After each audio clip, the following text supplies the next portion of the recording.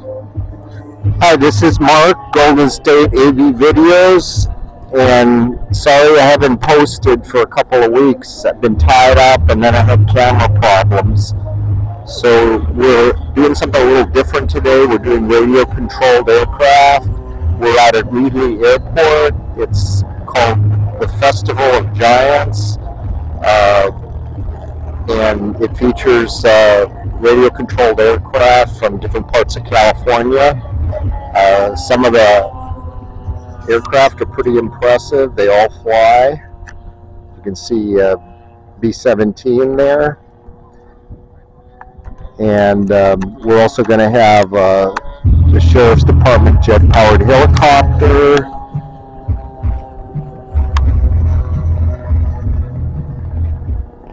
And some other goodies. So sit back and enjoy the show, and I'll bring you the best that I can.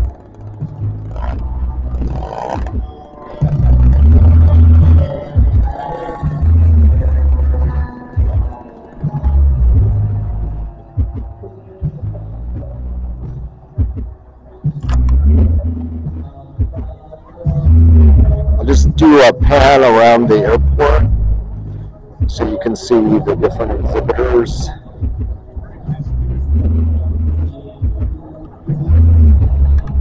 There's also a couple of neat full-size aircraft, meaning regular aircraft that carry passengers, etc. on the tarmac, so I'll try to get those. And some people have come out here to camp in their RVs.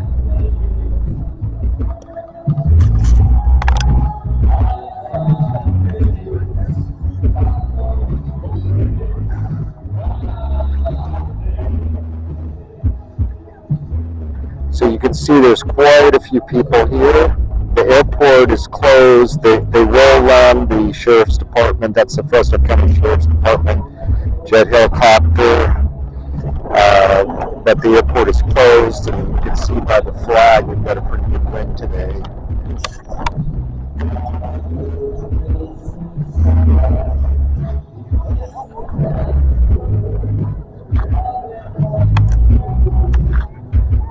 And there's some of the aircraft that are getting ready to take off.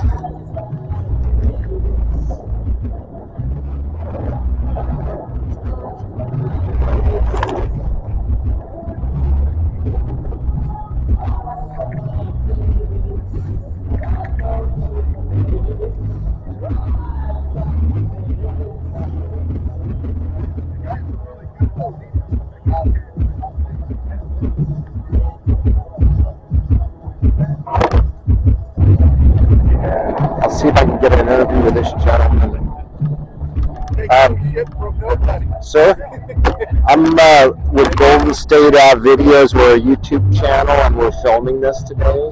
So I saw your airplane flying. Could you tell us a little bit about it and tell me who you are, if you don't mind? I don't want to put you on the spot. Oh, well, I don't have that. You can always figure it out, right? Yes, I can. There you go. You're perfect. So what's your name? I'm Jerry Davis. And where are you from? I'm from Pine Grove, California. Okay, which is where? About an hour east of Sacramento. Okay, never heard of it. Is it near Auburn? It's close to Sutter Creek. You've heard of Sutter Creek? Yes, yes. Okay, so tell us about your airplane. This is my Hangar 9 P47. Thunderbolt, right? Thunderbolt has a Valley View 40 twin in it. Okay. It's a nice flying airplane. I love it. Okay, and you built it? It's an ARC. What? It's an ARC, almost ready to fly. Okay. But I did have special graphics cut for it to make it different than all the others. Okay. Didn't we see it before, or was that somebody else's? Was it flying? I've flown it more than once. Oh, but I mean just like a few minutes ago? Yeah, just coming off the Yeah, I just saw it. I saw it. I filmed it. Right. I saw it landing. That's the one. Okay, so you like World War II aircraft? Did you work for TWA, or you just have that? I did. Oh, well, then we got to get that in. And I'll tell you my TWA story if you tell me yours. Oh. I worked there as a mechanic for 17 years. And, Where? in San Francisco International Airport. Okay. And decided to change over to United Airlines, so I worked 4 years United Airlines in the last 17 years. And what aircraft did you work on? Oh man, I even worked on Super Connies. Okay, I flew on a TWA Super Connie from Cleveland to Indianapolis in about 1965. Yeah, I loved it. They retired him in '67, right? Because I just saw a video on TWA, and they talked about how the stewardesses preferred the Constellations because they didn't have to work so hard. Because the jets were twice as fast, and they had too much work to do in too short a time. So, yeah, fantastic aircraft. And then I got to work on the 707 when that came online in Okay. 27. Okay. We went in Lockheed 1011. Yes, I flew on that on Eastern. And then I moved on to United, worked on 747s and 757s and 767s and 777s. Wow. So the Connies had a lot of maintenance, right? Oh yeah. Well, that's typical propeller driven. Yes. Just maintenance on something awful. Yeah. I found out today that the DC-6 had the same engines as the Convair 340. It was on a United video. Yeah, so I didn't know that. I thought they had smaller engines, but it was the same engines. That's what they said. One thing I remember, when TWA got the 747s, Yeah. they flew that thing. It spent more time in the air than it did on the ground. It was flying over 12 hours a day. Wow. Well, that's how they make money. Yeah. And the Connies couldn't do that. No. They probably. Well, wouldn't they have to level them off as they climb because they'd overheat? I know that's what I'm. Yeah. I wasn't in on that. Yeah. That was the thing. Power-driven airplanes did not have the performance of jets. No way. Jets would blast right up to 30,000 feet. Right. Power-driven airplanes took a while to get there. So you got to fly for free, if I can say this. So where'd you go in the world? You know, I never went any place. You're kidding. Okay. Did you live in the Bay Area? Whereabouts? I lived in San Jose. Okay. Yeah, I've been up there many times. So great. So you do other model aircraft, or is this your only one? This is not my only one. I have quite a few. I'm going to take a picture of it here again. My main airplane, I have a Pegasus tow plane, and I tow gliders. Oh yeah. So I do that most of the time. Was that the World War II? Okay. It's a model that I named Pegasus. Do you know that they fly gliders out of Avenal here in the Central Valley? No. Yeah, they have a glider base there. Yeah. What size one? Yeah, it's like Schweitzers and yeah. Oh, of course, I'm talking about towing models. Yes, I hear you. So what appeals to you about flying model airplanes? That's a tough question.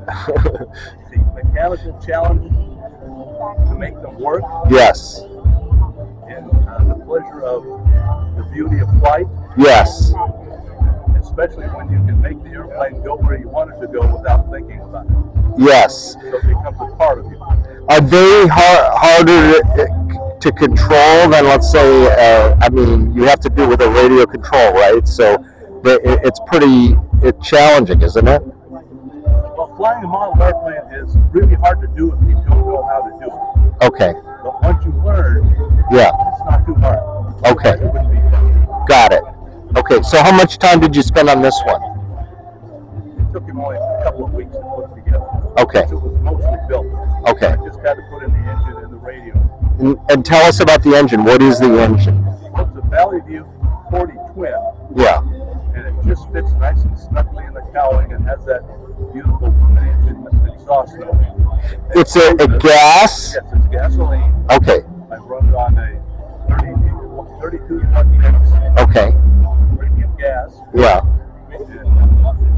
Does that open up? Can you show us the engine? It doesn't open. Okay. But it's a little. I've played around with flying model aircraft, and it's got the fins on it, and it's a miniature engine basically. About this wide. Yeah. As wide as the cowling. Okay. Let me. Fits. Okay. And the cylinders are about 1.5 inches tall. Okay, great. So you go all over the state to do this? mostly I like the giant scale rallies that we have here. Good. And where is your club? Do you have a club in your area? We have a club in Ione. Ione, okay. Which is a little closer to Sacramento. Okay. Okay. So you fly every week, or? Oh yeah. 3 times a week, sometimes. Wonderful. Okay, so I want to thank you for your interview. It's very informative, and I'm really glad to meet an ex-TWA. I guess, is it ex or retired, or what would you call it? Retired. Okay. Well, thank you. Okay, thanks a lot. I'm going to stop here.